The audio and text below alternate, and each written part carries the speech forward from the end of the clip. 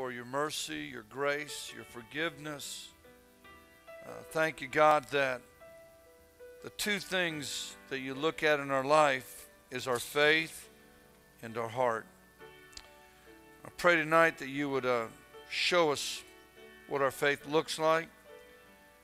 I pray tonight in this room that you would save some people. I want to pray that the next two nights it would be even bigger and better. God, that you'd fill this place up. So thank you, Jesus. Now, would you take your word in spite of me, and would you take this clump of clay, this voice box, this vessel, and God, would you get glory through this? We'll pray in your name. Amen. If you weren't here yesterday, you're here tonight, but you weren't here yesterday, raise your hand. Hold them up high. Let me just see. Put them up high. You weren't here. All right. Very good. I want to look quickly. I'm just debating. I thought I knew what I was going to preach, but I'm going to kind of wait on it a minute. Let me give you a thought. And I'm into quotes. My third book is I just got an email today, and they're working on the cover. My third book's called Choices 101, and the four-year I've got my second book called Toilet Bowl Christianity, and it's got a lot of my story in it. And I haven't decided if I'm doing my story tomorrow night or Wednesday night, but I would encourage you the next two nights, get people here. I want to give you a thought. In Hebrews chapter 11, you don't have to turn to it, but Hebrews chapter 11, we know it as, we call it the what? We call it the faith chapter. I call it the heroes of faith.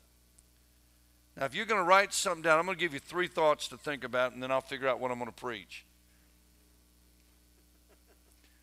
That just messes my wife up. It really does. She's always asking me, what are you going to, I said, well, I think what do you mean you think?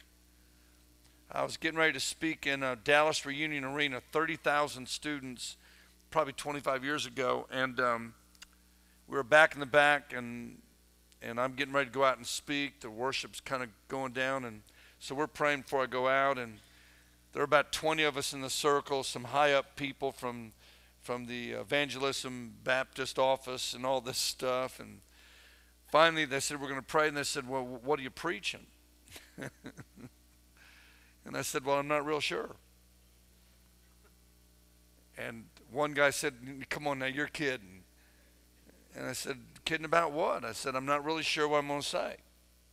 He said, dude, you're getting ready to walk out in front of 30,000 people, and you're not sure what you're going to say? And I said, well, evidently you heard me well. I said, dude, I got plenty to say, but it's saying the right thing. And that night as I walked up on the stage, I just began to weep before I could say anything. And God gave me the word. And I remember what I preached on that night. I shared a little of my story, but I talked about distractions. How distractions are dangerous and costly and harmful. And that night we had almost 1,000 students come to Christ, even some adults. So evidently I picked the right deal. But let me give you 2 or 3 statements that I wish you'd write down. Here's the first one. I did a series on faith at camp, and when I did, I looked at the heroes of the faith in chapter 11, Hebrews 11. Abraham was a liar, but he was a hero of the faith. Moses actually murdered somebody, but he was a hero of the faith. David, who committed adultery, was a hero of the faith. I'm going somewhere with this. Samson was a hero, but he was a womanizer and very rebellious. And so as you look through the heroes of the faith, I came to one, and her name escaped me. I'll tell you in a minute. Rahab, the prostitute. Now, you have to understand something about Rahab. All she knew was going to bed with other people, so whoever and whatever. She hurt her family, destroyed her family with her life. But Rahab made a choice that changed the course of her life. In fact, she told these spies, she said, you know what? I'll hide you for the Lord if you'll save my family. And he did more than he saved her. And in chapter 11, she's one of the heroes of faith. Now, I'm going to give you a great statement. Not one time in the book of Hebrews did God ever bring up any of their failures. You're not going to find in Hebrews 11 where it says, now, Abraham, you were a liar. David, are you ready for this? God's not concerned about our failures. This is a great statement I'm about to give you. He's only concerned about our faith. You see, God doesn't look at our past. He looks at now. And faith is a pretty cool, because tomorrow night, if I talk about the heart, there are two things that God looks at. He looks at our faith and our heart. And so here's the bottom line. God he will never bring up your failures. He only is concerned about your faith. If you're listening, say I am. To me, that's a pretty incredible statement. And I really believe that our faith can make a difference in somebody else's eternity. Now, do me a favor, because I've changed my message. For you that were, I'll tell you about Oprah later. I'll just go ahead and tell you she's lost. So that's all you need to know. She's lost and needs Jesus. If you go to her website, if you go to Oprah's website, she's a new ager. She has a class that literally millions of people sign up online. It's called the New Earth. And so she believes that you can kind of believe anything you want to believe and you're okay. But I want to go a different direction tonight, and this is just on my heart. Some of the worship kind of changed that, and if you want what I was going to, if you want the Oprah thing, it's right there on my table. It's called Crickets, and you can go get it. Now, go to Luke. You know, do me a favor. Go to Hebrews chapter 11. Let's start there. And then I want to tell you a story tonight that I hope will challenge you and your faith. Hebrews chapter 11, verse 1. We're going to look heavy at this. I want to give you three things. Will you write this down? Everybody say faith. And this message, I call this message really the friends of faith is what I call it. So everybody say faith. Does three things. Say faith always gets God's attention. I'm letting you write. Everybody say faith always does the unexpected. Now I'm going to repeat them enough. We're going to say it a lot. Everybody say faith always gets God's attention. Say faith always does the unexpected. Now here comes the key. Everybody say faith can't believe what circumstances tell you. Let me do it again. Say faith can't believe what circumstances tell you. Now I'm going to prove this in a story, but I got to set it up. Let me tell you what faith is. Here it is. Hebrews chapter 11, verse 1. It says, what is faith? It is the confident assurance of what we hope for is going to happen. It's the evidence of things that we cannot see. So everybody say faith is what we can't see. So now you know what faith is. See, you know, we've got atheists and agnostics and stupid people. And all three of those need to go together. Because I'm here to tell you, you understand that atheist and agnostic, and if you're here tonight and that's who you are, more power to you. Because I'm here to tell you this, it takes more faith not to believe in God than it does to believe in God. Let me give you a thought about faith. Everybody say a faith that can't be tested, can't be trusted. I'm going to say it again. How many of you here struggle with your faith? Be honest. Come on, hold them up. How many of you, bills, getting older, maybe the fear, but how many of you really, be honest with me, you struggle with your faith? Raise your hand. Now, if you're not raising your hand, then maybe you got it. And I'm not saying that you don't. But you see, a faith that can't be tested can't be trusted. Everybody say faith. Always gets God's attention. Come on, be strong. Faith always does the unexpected. Say faith. Can't believe what economy, what the weather, what bills, what the world, what circumstances tell you. Let's make sure we got it. Faith is what we can't. If you're listening, say I am. So now we know what faith is. Can I give you another thought about faith? Faith is not a luxury. Faith is a necessity. This church will never be the church it needs to be if it doesn't walk in faith, live in faith, trust in faith. Faith is a key in our life. So we know what faith is. Have you thought about the things that you put your faith in? Everybody say faith.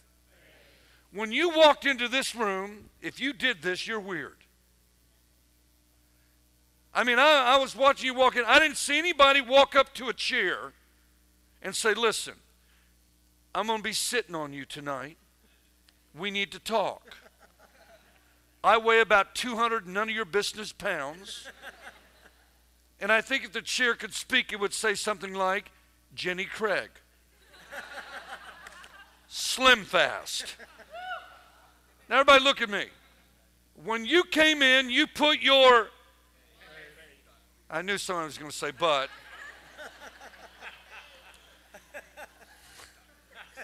You put your faith in... Listen, as funny as that is, you put your faith in that chair. You don't even know... I wish we could have some collapsible chairs. Then it would make you think. But we don't think anything about it. We just come in and sit down. How many of y'all have money in a bank? Say yes. How many of you would admit, like me, and I'm admitting it, you've ever been overdrawn in your bank account? Raise your hand. Have you noticed something? It's never the bank's fault. I mean, they never call, oh, our bad. You got $500 more. See, everybody say faith.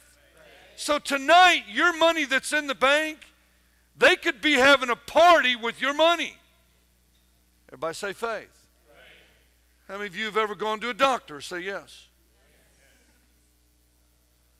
We don't even know if that's a real doctor. Well, they got a little plaque. They probably got that from Walmart. I'm just telling you, we don't know. I hate going to the doctor because my appointment's at 10:30. But they don't see me till 11:30. Can I get an amen? Freaking me out. So one time I had an appointment at 10:30. I showed up at 11:30. She said, you're late. I said, usually I'm not. I said, I sit back in that room waiting. We don't even know if he's a doctor. But we put our... and hopefully that he'll give us a good diagnosis. And then he writes out this little piece of paper. It's called a prescription. There are only 2 people in this world, 3, that can read that prescription. The doctor, the pharmacist, and God. How many of y'all have ever gotten a prescription? So you take it to the pharmacist, and we don't even know if he's a pharmacist. Y'all are laughing, but we do it. Everybody say faith. And we give that piece of paper that we don't even know what's on it. Here. I mean, that doctor could be having a bad day. He might be mad at you. He might have wrote on the prescription. Give him a laxative. I don't like him.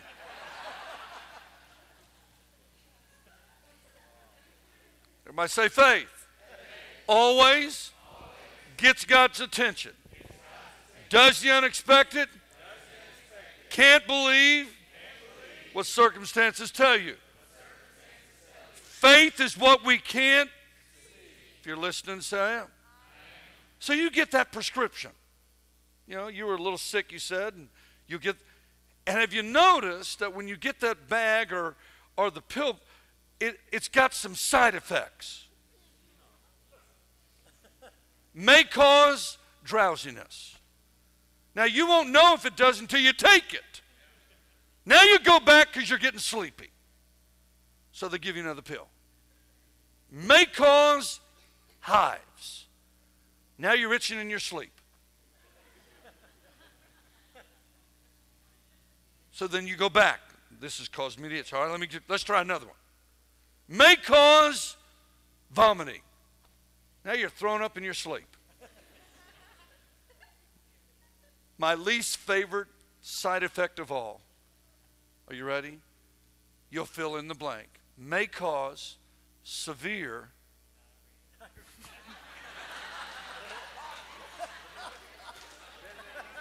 everybody say diarrhea. I just want to see if everybody would say it. I love the ladies that are real dainty going, I'm not saying it. So here's the deal. We put our faith in a banker. We put our faith in a doctor. We put our faith in a pharmacist. We put our faith in a prescription. We put our faith in a preacher or a parent or a friend. How many of y'all have ever ridden a roller coaster? Raise your hand. You're idiots. You just need to put a stupid sign on there when you get on. The next time you go get on the roller coaster ride, look at who's in charge. It's a 16-year-old boy.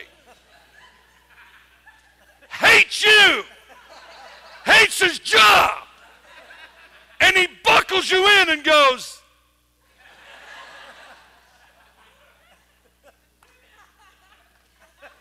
if you're listening, say I am. So faith is what we can't. And a faith that can't be tested can't be. How many of y'all have ever flown in an airplane? How many of y'all have never flown in an airplane? I hope one day it's your first time and you're with me. I fly every week. I love freaking people out. This couple got on, they were sitting in front of me. They were scared half to death. They're on their honeymoon. They're freaking out. They'd never flown. So I thought I'd have a little bit of fun.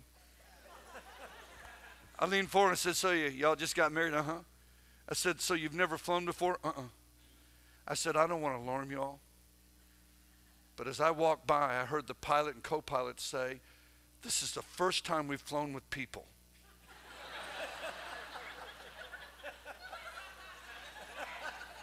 Their hands turned white as they held tightly. When you walk on the plane, I've never done this. You walk on the plane and you walk by the cockpit, the pilot and co-pilot. You don't even know who they are. You walk by and you sit in your seat, put on your seatbelt, like that's going to save you. And then they say weird stuff. And they wait for the plane to begin to take off when they say the stuff. Stuff like, in case of an emergency. I'd have said that when we were on the ground. You know, oxygen mask. They may come out and, they're supposed to put it on. And they say this. Because and it happened to me a couple times. When they fall, that means something's wrong. And then they say this to you. Get the mask, put it over your mouth, and breathe normally.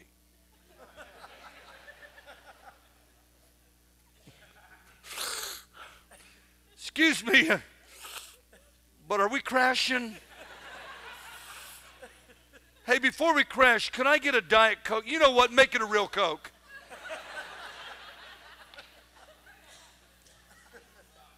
Faith is what we can't. A faith that can't be tested can't be. I'm going to tell my story in a moment. Faith is not a luxury, it's a, if you're listening, say I am. And then they say this. I love this one. First time I heard this, first time I actually was listening, they were getting ready to land, and they said this: this will be our final approach. Yes, sir. I just need to know how many times we tried this approach. Never have I walked by, stuck my head in the cockpit, and said this to the pilot and co-pilot: hey, I'm flying with y'all today. I just want to make sure we got a good flight, so can I ask y'all a couple questions? Are both y'all married to yes. Is your marriage going good? Are you having a good day today? Are your kids idiots? Are you suicidal or are you depressed? Are you an alcoholic, a drug? I just need to know.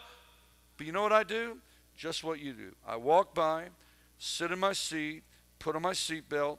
Are you ready? And I allow two people that I have no idea who they are fly me 30,000 feet in the air, and I put my faith in their hands. You see, faith, oh, by the way, let me show you something about faith. Look at Hebrews 11:6. We looked at it the other day, but look at it. Hebrews 11:6. In fact, look at verse 2. God gave his approval to people in the days of the old because of their, look at verse 3, by faith. Verse 4, it was by faith. Verse 5, it was by faith. Now look at verse 6. So you see, it's impossible to please God without faith. So we know what faith is. We kind of know what faith does. But Ephesians 2:8 says, for by grace you are saved through. So you have to understand that God gives us faith to believe and be saved. That faith helps us to please God. That faith, in spite of what's going on, makes us stronger. If you're listening, say I am. Now, go if you would to Luke chapter 5. Here's my story. Let me set it up. I really believe I'm heading the right way. Luke chapter 5. I'll tell you what verse in a moment. Don't turn to this, but when you get a chance, read Mark chapter 5. Now, I want to give you the biggest enemy to our faith. You know what the biggest enemy is? It's not the devil. You know what the biggest enemy? According to Jesus, this is the enemy of faith. Everybody say unbelief. You need to understand this because, see, faith sees answers. Unbelief has a lot of questions. You see, faith sees potential. Unbelief sees problems. They're both, and here Jesus said, let me give you the story. Just listen. In Mark 5, there's 3 stories. There was a dude, he was demon-possessed. Listen to this. He would cut himself. They would chain him. He would scream. In the night, he would break the chains. Finally, Jesus showed up, and this demon-possessed man fell at Jesus' feet because the demons recognized who he was. And he cast the demons out, set the dude free. He was totally sane. And I believe this dude had a little bit of, and that's what changed his life. And then he started telling everybody, hey, look what Jesus did. Jesus leaves there, that's a demon-possessed man, and he's walking with this crowd, and this Jairus walks up and he said, man, I've got a dying daughter. This was a desperate dad. So he leads the demon-possessed woman, runs into a desperate dad on behalf of his dying daughter. He said, Jesus, if you'll come, this is in Mark 5, you can look at it all. He said, I'll heal you. I believe you'll heal my daughter. So he heads on. While he's walking, hundreds of people are all around Jesus. This diseased woman had bled for all 12 years of her life. 12 years of her life. So we know that she was probably in her 20s, and because we know she was a woman. 12 years of her life. She went to doctors, and I believe in doctors. She tried the medicine. She spent all her money. Instead of getting better, she got worse. So finally, Jesus is walking, and the Bible says that she touched the hem of his garment, which means she got on her hands and knees. They're probably kicking her out of the way, stomping on her. Her face is in the dirt, and she just touched the hem of his garment. So he leads a demon-possessed man who gets healed. A desperate dad is trying to get him to his dying daughter, and a diseased woman shows up. And as soon as she touched it, now watch this, guys. As soon as she touched his garment, the bleeding stopped instantly, and she backed away. See, you don't read the Bible like me. And Jesus just stood there. Everybody stopped. And Jesus said, "Who touched me?" And everybody around said, "Jesus, we're all touching you." Touch, touch. Are you ready for this? Somebody touched Jesus with their... You need to listen. Guys, as long as you look and you try to see faith, you're going to end up in trouble. I mean, I got a lot of needs right now. There's stuff going on with my grandson and all this. And I'm here to tell you this. I keep telling my son, Jeremy, we got to believe what we can't see. That's faith. Finally, Jesus said, "Who touched me?" And they said, "Jesus, we're all touching." He said, "Oh, no, no, no. Power came out of me." And so finally, this woman, are you ready? The demon-possessed man fell at Jesus' feet. The desperate dad fell at Jesus' feet. And the diseased woman who's now healed also fell at his feet.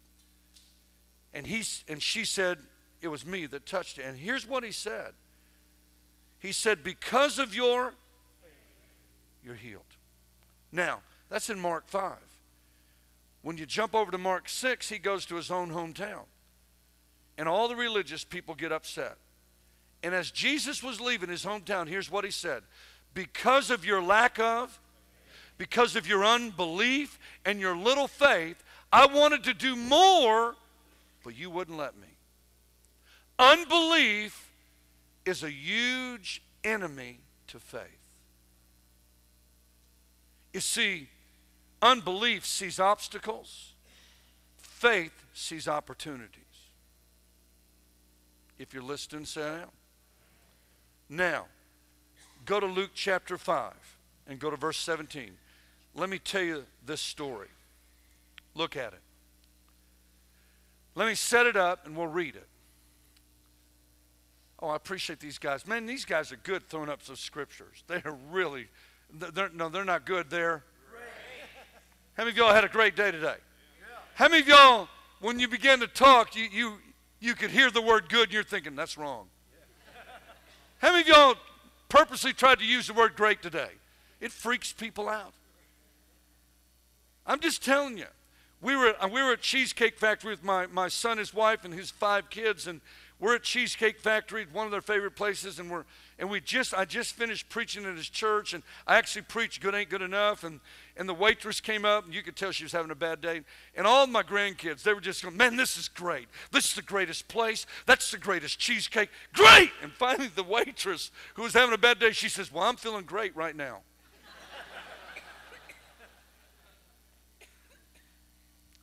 Now, let me tell you this story, then we'll read it. I want to prove to you, are you ready? Because faith will always get God's. The demon-possessed man, the diseased. Oh, by the way, the desperate dad, after the diseased woman was healed, they got to his daughter, and she was healed. See, all of those, their faith got God's attention. Are you ready? I'm telling you guys, if you ever get real faith in your life, it's going to change how you live, how you tithe, how you serve. So real faith. So here's the deal. Everybody say 4 friends. Now in this story, there's 5 friends. One of them, and they're all men. One was a paralyzed dude, and the other 4 friends were fine. Let's see what happened. Look at it. One day while Jesus was teaching, the Pharisees and teachers of the religious, they were all sitting there. It seemed that these men showed up. They came from Cabot. They came from Ashdown, Arkansas. They came from Fort Smith. They came from Springdale. They came from Fayetteville. They came from Bentonville. They came from Rogers. You see, when you read the Bible, if you'll try to do this, it makes it come alive. So they came from all over. How many of you here are from Rogers? Raise your hand. Anybody live here in Cave Springs? Raise your hand. Anybody from Springdale? Raise your hand. Well, anybody from Fayetteville? Raise your hand. Anybody from another town? Raise your hand. I don't need. Now, are you ready? Are you ready? So we all came. And by the way, this happened in a meeting where I was preaching, and I'll tell you about it. So these men showed up from every village of Galilee, as well as from Jerusalem, and the Lord's healing power was strongly with Jesus. Next verse. Everybody say some men. Now, if you do a little bit of studying, it's going to be 4 men. Say 4 friends. So these 4 friends had a friend that was paralyzed all his life. Look at it. So these 4 friends came carrying a paralyzed man, keep it there, on a sleeping mat. Now, guys, you got to get the picture. The paralyzed dude was good to nobody or nothing. And so the 4 friends heard about Jesus. Maybe they heard about the desperate dad and the diseased woman. And in fact, right before this, Jesus heals a leper. The average lifespan of a leper is 9 years. And this leper walks up to Jesus, and I've seen lepers. I've actually visited a leper colony over in Hawaii. A friend of mine has a church on Molokai, that island, and there's a leper colony. It's almost gone. And so when you get leprosy and you walk into a town, you have to say, unclean, unclean, and nobody will get near you. This dude walks in just a few verses before this, and Jesus touches him and heals him. So maybe the 4 friends heard about it. So the 4 friends got together, and maybe they were Baptists, I don't know. Because if they were Baptists or religious, it would have happened like this. Well, what are we going to do? Well, we got to get a friend of Jesus. Well, how are we going to do that? Well, let's vote on it. Man, if we can vote on it, maybe we can get it in the budget and the bulletin. So the 4 friends voted that they were going to take their friend to who? Well, let's look at it. Look at what he says. They came paralyzed man on a sleeping mat, and they tried to get through the crowd and get their friend to who? Not Benny Hinn, not Oral Roberts, but to who? Now, they couldn't get their friend to Jesus because of the what? I'm telling you, in Nashville, Phil will tell you, there were a couple times we couldn't get anybody else. It was packed.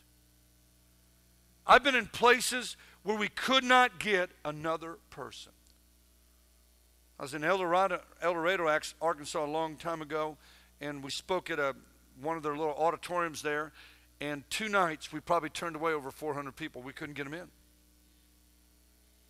So Jesus, watch this, these 4 friends are now carrying a paralyzed dude. Paralyzed dude probably sleeping. And I think the paralyzed dude had a little bit of, not a lot, but a little. But the 4 friends had incredible, had great, had believing. See, they believed, are you ready? If they could get their friend to Jesus, he could heal him. So now the 4 friends carry him. And when they get there, they can't get in because of the... Now, we don't have to worry about that tonight. I mean, we can show up an hour and a half late. We're okay. So when they get there, they can't... So let's see what they did. Look and see what they did. They got mad and went home. Joined another church. Stopped believing. That's the reverse standard version, right? Look at what they did. I think they got another committee together. Oh, guys, what are we going to do? We can't get him. We can't get in through the window. I know. Let's take him to the top of the roof. So they voted. Now, guys, the houses weren't big back then. And so I still don't know how they got on top of the roof.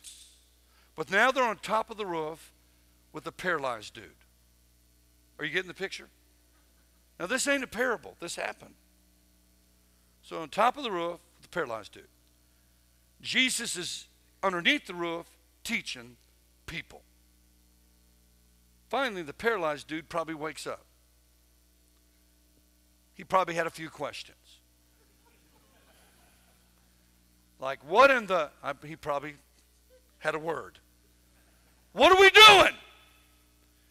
And I think the friends had a great answer. We're taking you to... I think he had another question. Why didn't we use a door or a window? I think they had a good answer. There were people everywhere. Then I think he had the best question of all. What if you drop me? I think they had a great answer. You're not going to feel nothing.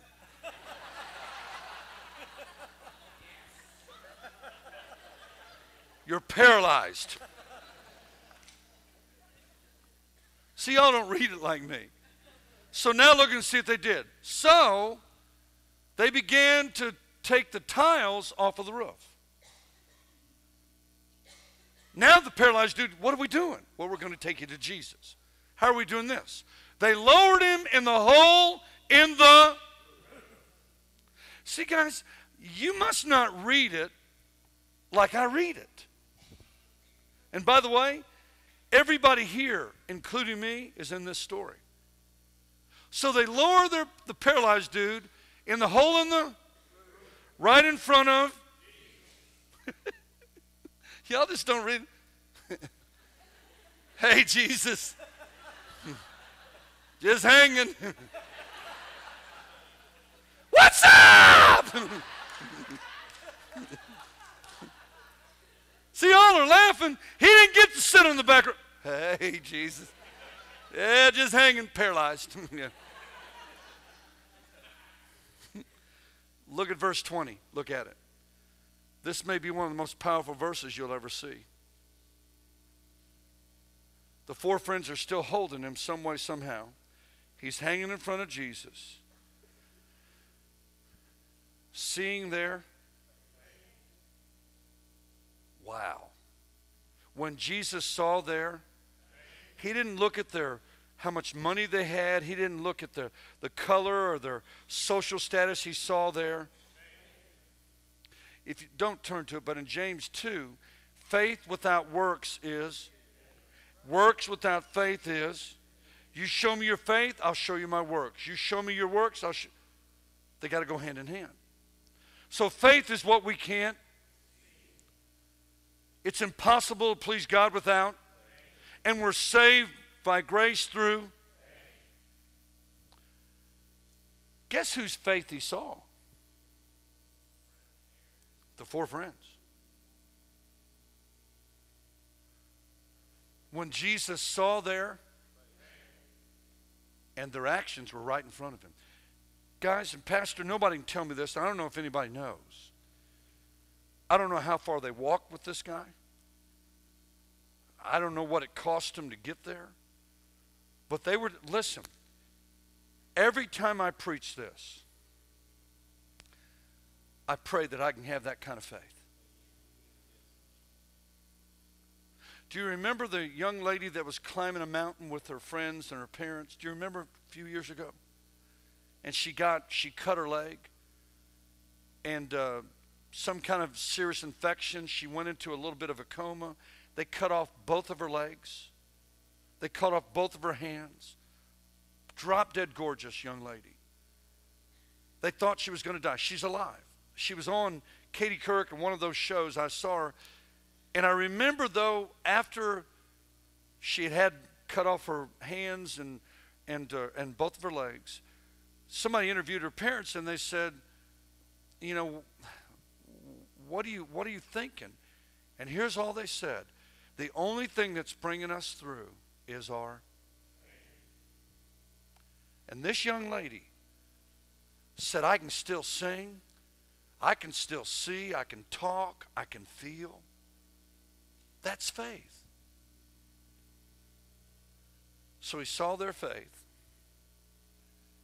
And Jesus turned and he said, Some version says man, some version says son, this says young man, but there's a version, I think it's the NIV. The NIV says friend. Now watch this. The paralyzed dude got to Jesus because of his friends and their. Now you got to listen. He looked to the young man, and they brought their friend to be what? Healed. And Jesus, watch this. He said to the dude, your sins are forgiven. Now the friends ain't leaving until their friend gets healed. And so he's hanging here. Hey dude, your sins are forgiven. Thanks, Jesus. I need to tell you something real quick. I still can't feel nothing. You know, I preached this for years, and it was probably 2 years ago when I came up with this, or God gave it to me. Salvation's not about a feeling. It's not about a feeling. It's about faith. The paralyzed dude could feel nothing. Now, you got to think about this. The paralyzed dude wasn't athletic. He wasn't popular. He wasn't rich. But he had 4 friends that believed if they got him to Jesus, he'd be healed. So he saves him. Read on with me. Verse 21, here comes the idiots of the law, the dorks and the dorkies. This is blasphemy. Only God can forgive sins. Look at verse 22. He says, why are you thinking these things? Now, can I say something about Jesus? He didn't have ESP. Okay? He wasn't psychic. Have you noticed how the psychic thing's kind of gone away? Do you remember when it was really hot? Was her name Cleo? Do you remember Miss Cleo? Psychic. About 3 o'clock one morning, I turned the TV on and Psychic came on. And underneath it said, if you'll call this number now, you get 8 minutes free. So I called it.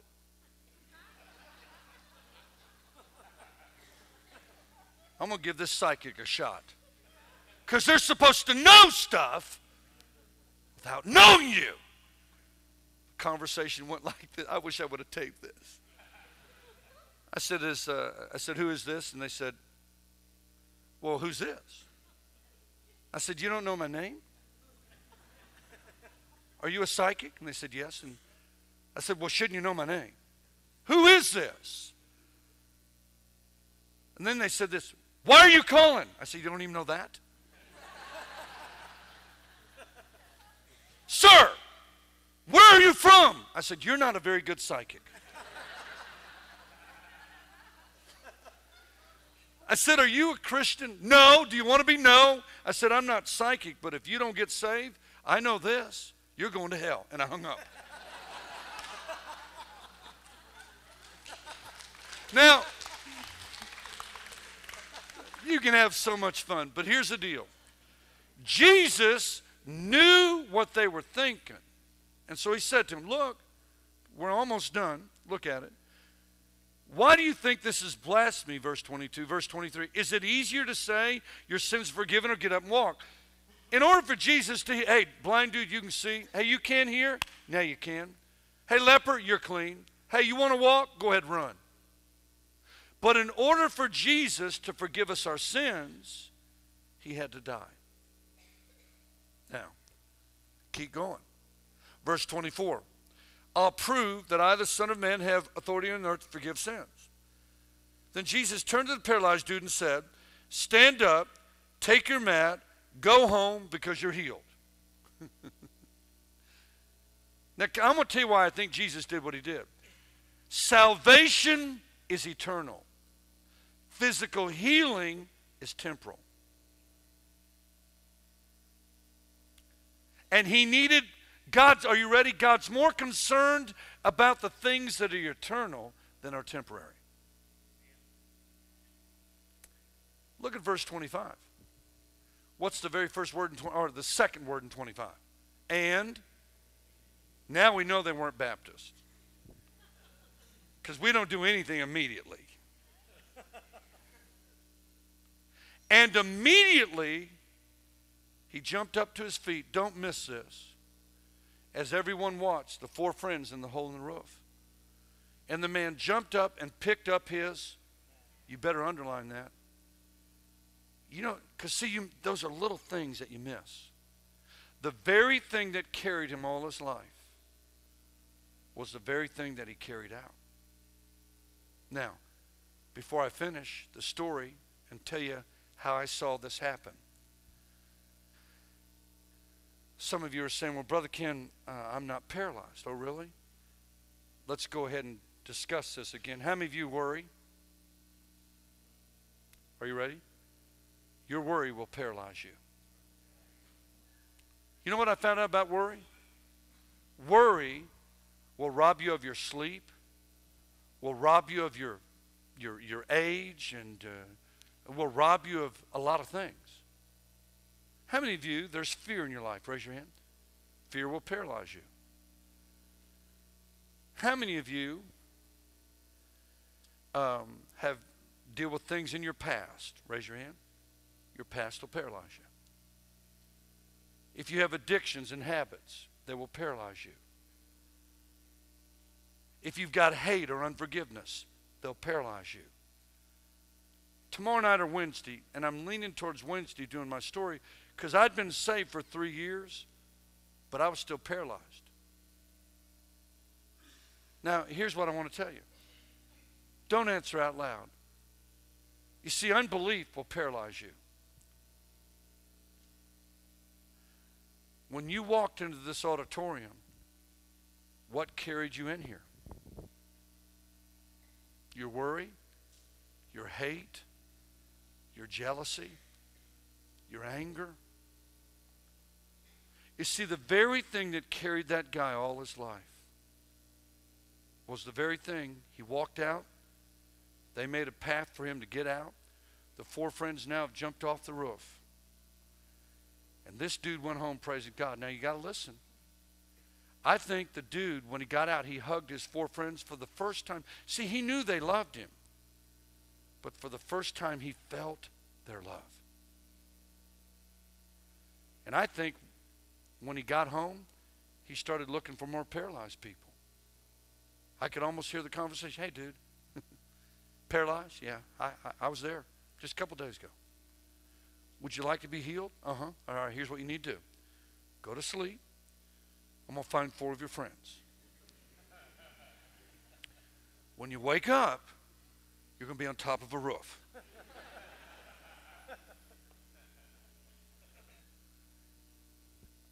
Isn't the Bible a pretty cool book? Now watch this.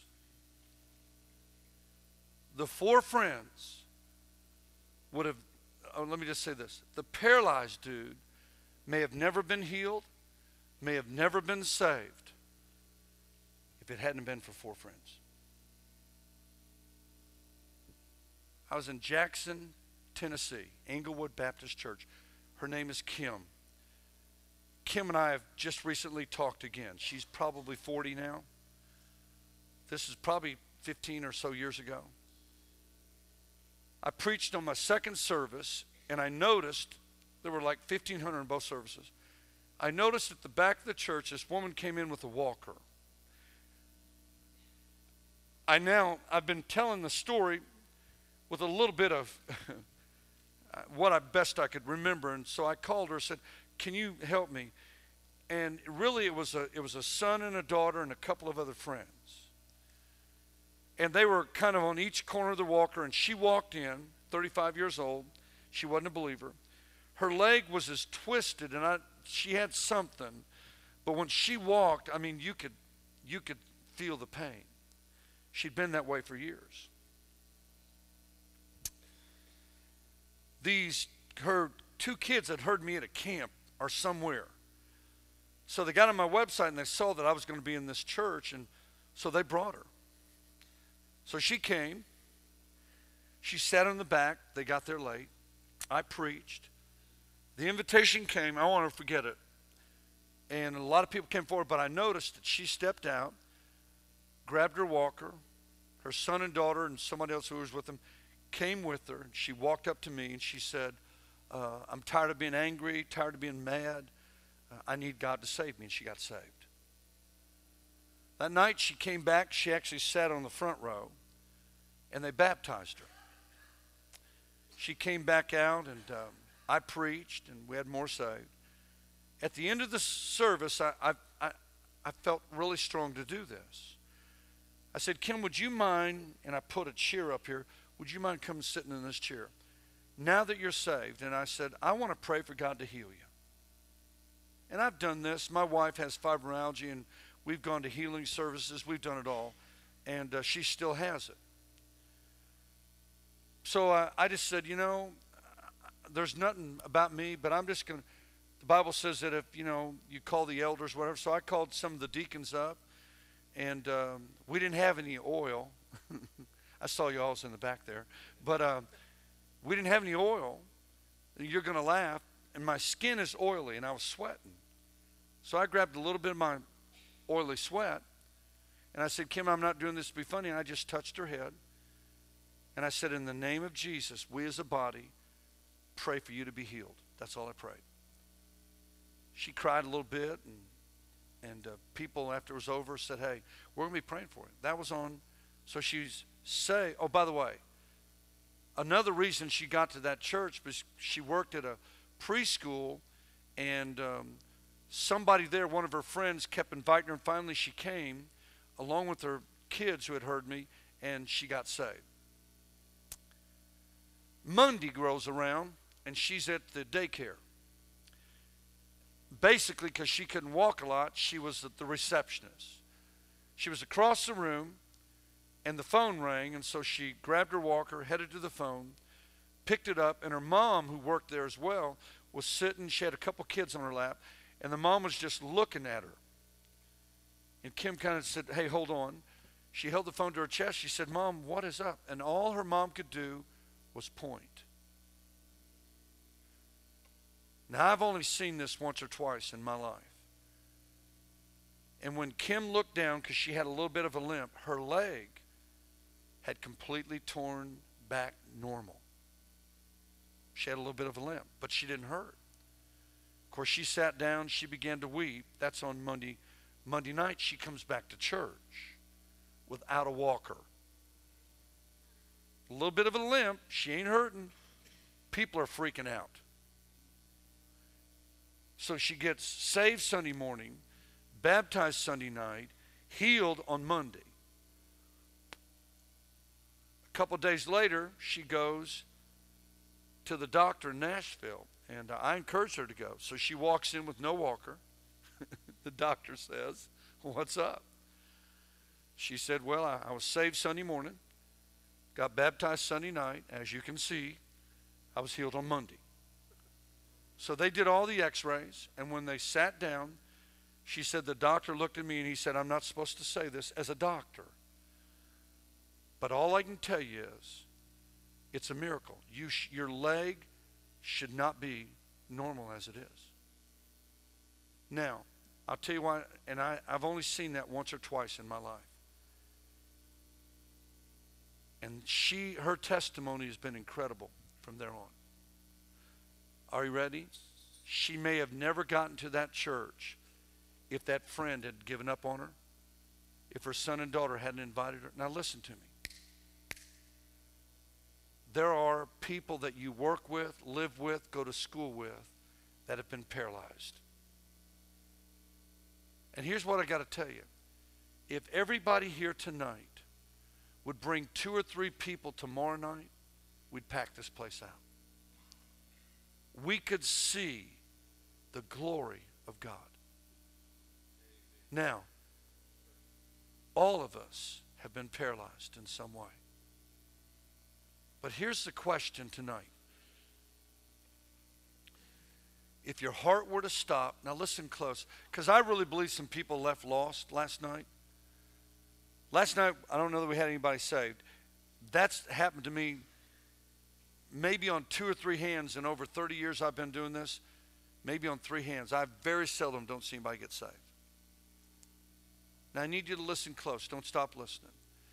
If I do my message tomorrow night on the heart, I'm going to show a little clip of my son. Prayed a prayer when he was 8, grew up in my home, baptized him or I got him wet. Now, you're going to hear it from his own mouth. By the time he was 12, 13, he was skipping out of church, sitting at the back. He went to a great Christian school. I've been speaking at it lately, and he said, Dad, by the time I was 13, I knew I was lost. Look at me now. He said, Dad, every time if I stayed for chapel or if I went to church, if they asked if I was saved, I'd raise my hand. But he said this, I knew in my heart that I was lost. Now, you that were saved Sunday morning, man, we need to baptize you. Tuesday, Wednesday, it needs Sunday. So here's my question. Do you have saving faith in your life? Every head bowed, every eye closed. Real still. He's going to begin to play real soft.